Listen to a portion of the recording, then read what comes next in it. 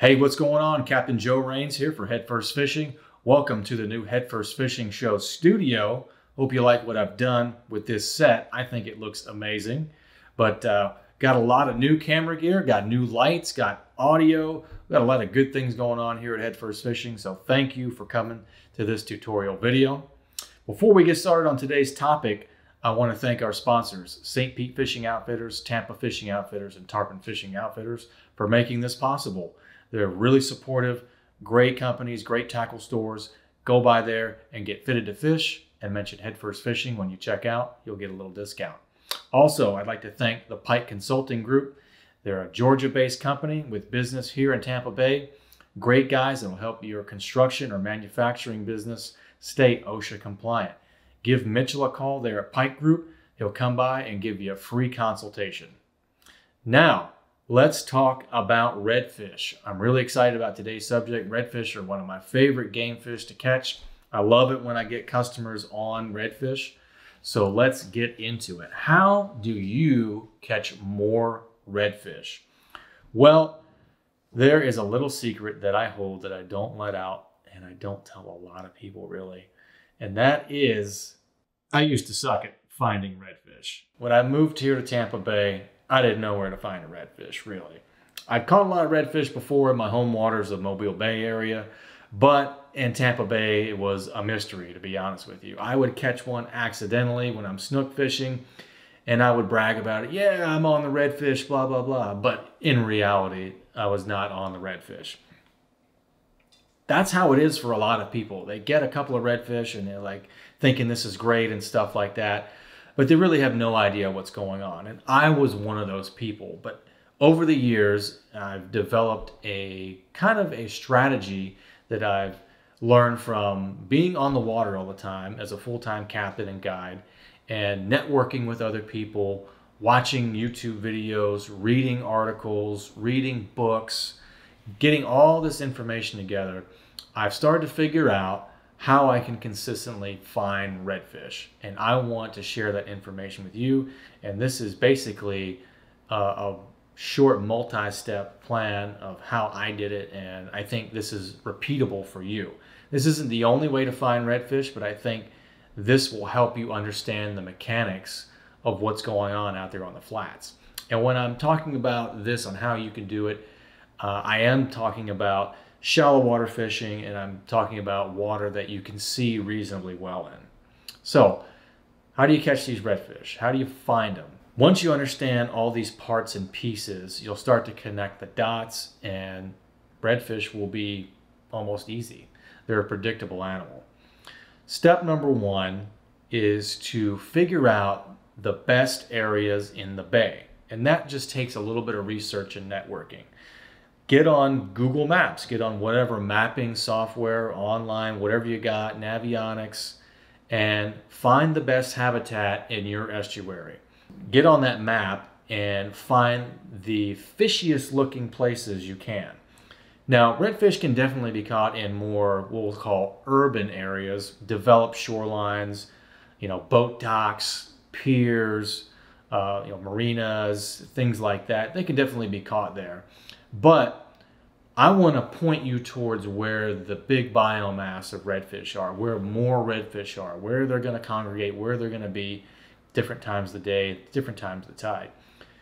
The habitat, the natural habitat, is going to provide more sustenance and more shelter for redfish.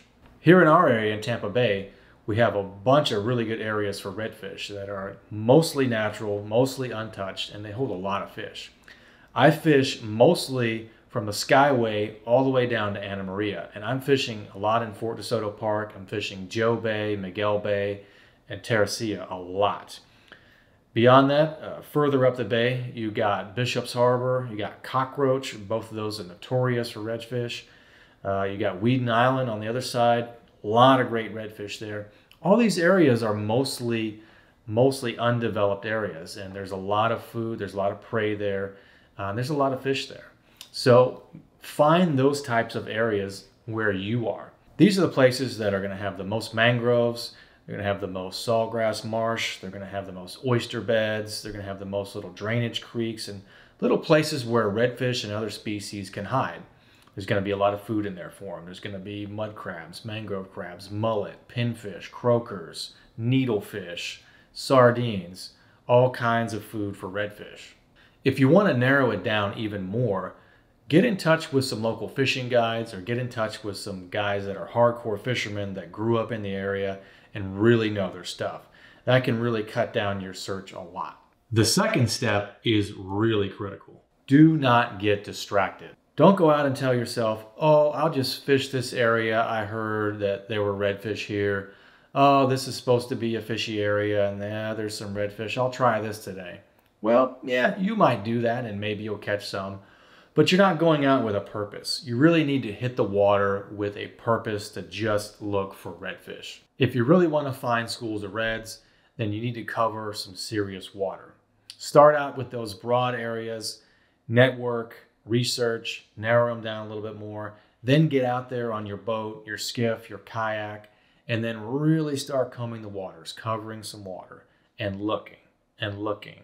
And eventually you're going to start to see them. You're going to start to see a lot of different fish, not just redfish. You'll see snook, you'll see trout, you'll see cobia, all kinds of stuff. But stay focused on those redfish, scan the waters, and look for those coppery redbacks. You're going to need to come back to some of these areas repeatedly to figure out when the redfish are there. It's going to take some real work and dedication, but I promise you it'll be worth it.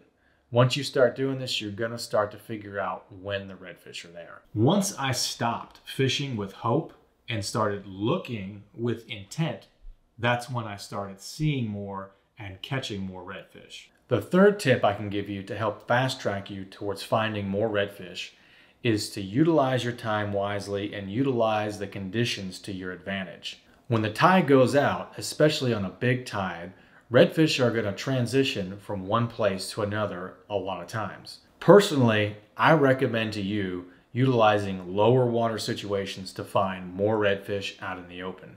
And the reason for that is because when the water levels are lower, when the tide has gone out, it's at its lower stage, either going out or even coming back in, then more fish are going to be pulled out away from hiding. They're going to be pulled out of the mangroves. They're going to be pulled out of the sawgrass, out of those back creeks, and they're going to be more visible to you out in the open. So whenever I want to find schools of reds, whenever I want to go sight fish reds, I'm trying to find them when the water level is lower. Like, look right here, look right here. Yeah. Fish moving around right here. Really what that means? Yeah, it is. No idea. There's some fish moving around right here. So we just found our way into a trough in between bars on the flat. Took a little bit to find a way to get in here, but I think now that we're inside one of these bars that we'll be able to find some more fish that are trapped in the low tide. Fish. That might be a... Oh, son. Oh, he's still on. What do I got? Someone hit the power pole. I got a big old trout, I think. Or no, I got a red. Someone hit the power pole. I got a red. Nice. Nice redfish. I saw that nervous water. He's nailed that paddle tail. Look at that. Look at that right there. Nice redfish. Get the landing net.